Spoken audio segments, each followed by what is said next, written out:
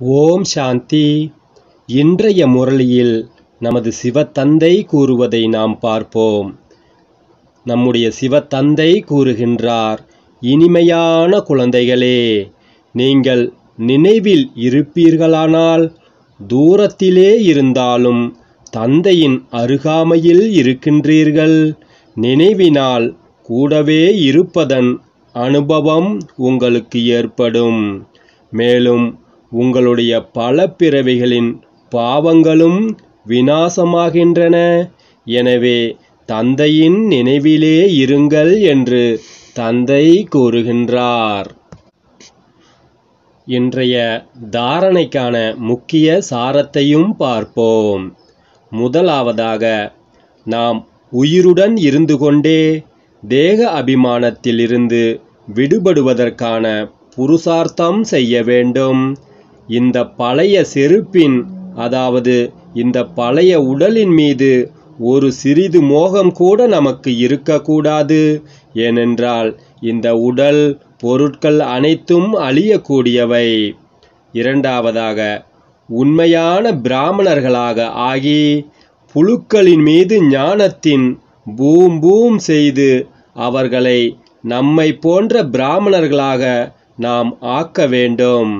நமக்கு தெரிந்த இந்த ஞானத்தின் மூலம் தெரியாத மற்ற ஆத்மாக்களுக்கும் தந்தையின் ஞானத்தை கூறி அவர்களையும் நம்மை போல தூய்மையாக்க வேண்டும். தந்தை கூறும் வரதானத்தை கேட்போம். நம்பிக்கை இழந்தவர்களிடம் கூட நம்பிக்கையை உருவாக்கக்கூடிய உண்மையான பேருபகாரி திருப்தியின் மணியாக ஆகுக என்று நம்முடைய தந்தை வரத்தை அளிக்கின்றார்.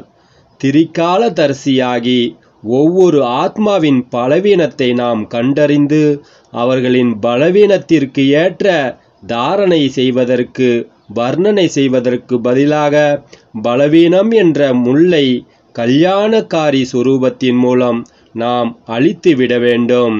அவர்களை முல்லை மலராக்கிவிட வேண்டும்.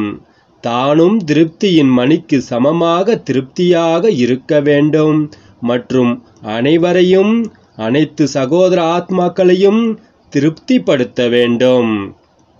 யாரிடமும் அனைவரும் நிராசை கொண்டுள்ளனரோ அத்தகைய மனிதர் அல்லது அத்தகைய ஸ்திதியில் சதா காலத்திற்கும் நம்பிக்கை தீபத்தை நாம் ஏற்ற வேண்டும். அதாவது மன சோர்வடைந்தவர்களை சக்திசாலியாக ஆக்கிவிட வேண்டும். அத்தகைய சிரேஷ்ட உயர்ந்த காரியம் நாம் செய்து கொண்டே இருக்க வேண்டும்.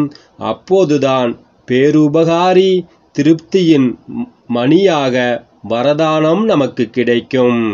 இன்றைய ஸ்லோகனை பார்ப்போம்.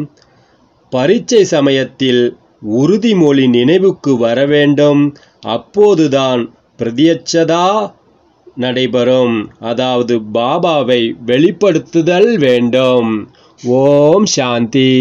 நன்றி சிவபாபா. ஓம் சாந்தி.